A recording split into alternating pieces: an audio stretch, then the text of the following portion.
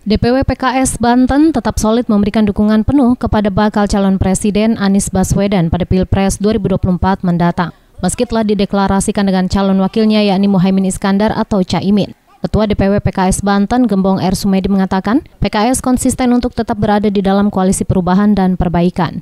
Menurutnya pihaknya tidak mempersoalkan Anies Baswedan diduetkan bersama Caimin, sebab PKS sudah menyerahkan penentuan cawapres kepada Anies Baswedan. Meski demikian, kata Gembong, dukungan resmi PKS terhadap Caimin akan diputuskan melalui Majelis Syuro PKS.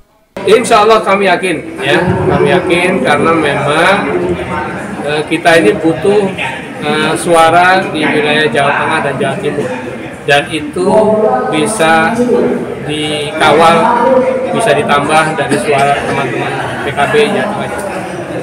Diketahui Anies Baswedan dan Muhaimin Iskandar yang merupakan Ketua Umum PKB resmi dideklarasikan sebagai calon presiden dan calon wakil presiden pada 2 September 2023 lalu di Surabaya. Hendra Hermawan, jurnalis Banten TV dari Serang, memberitakan.